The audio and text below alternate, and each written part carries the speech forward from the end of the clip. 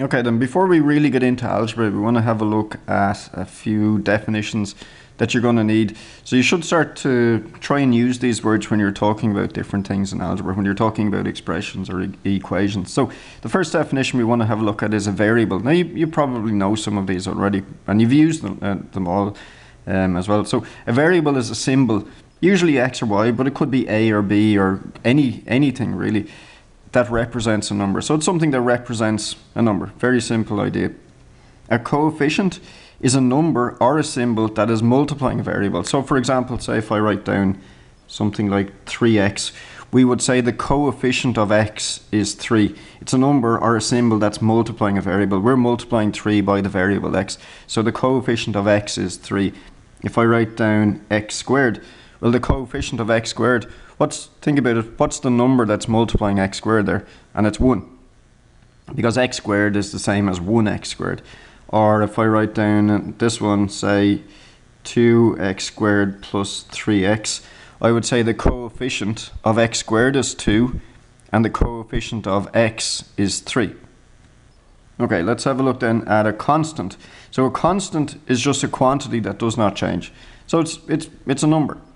So something like 1 over 2 is a constant. 1 over 2 is 1 over 2. It's never going to change from that. It's always a half. Minus 3 is a constant. It never changes. It's always minus 3. An expression then, an expression is something that combines all of these things. So it's something that contains a mixture of variables, constants, and arithmetic operations. So what I mean by arithmetic operations are just things like plus or minus or multiply or divide, things like that. So an expression, something that contains a mixture of variables and constants. It's kind of like a word in maths. So for instance, if I write down, say, 3x plus 1, this is an expression. It contains a mixture of variables. So we've got x, constants, I've got 1, and arithmetic operations, I've got a plus. And then the coefficient of x in this case is 3. So here, that's an expression. If I write down x squared, that's also an expression. We don't have any arithmetic operations, but it's still an expression. We have, it's like a word in maths, x squared. I could write down minus 2x squared minus, or say plus 4x minus 3. This is an expression. It's a quadratic expression because we have an x squared in there, so, or the highest power is x squared. So we've got minus 2x squared plus 4x minus 3. It is an expression. And then a term is a part of an expression. So a term, say in this expression here, in this quadratic expression I have over here, minus 2x squared is the first term, plus 4x is the second term, and minus 3 is the third term. So this expression contains 3 terms, whereas this expression up here just contains 2 terms, 3x and 1. So a term is a part of an expression. And then there's one other, just while we're on that, we should talk about the degree of an expression. So the degree of an expression is just the highest power in the expression. So if I take this expression over here, minus 2x squared plus 4x minus 3, we would say the degree of this expression is 2 because the highest power is 2. If I write down, say, 4x minus 1, the degree of this expression would be 1 because the highest power of x is 1. Because that's really 4x to the power of 1. We never write, when it's just to the power of 1, we never write the power of 1 there, but it is there. If I write down, let me see, 2x cubed plus 3x squared plus 2x minus 1. In this is a cubic expression, because we've got a cubed here, the highest power is a cubed, and the degree of this expression is 3. So we just say the degree of this expression is 3 because the highest power is a cubed.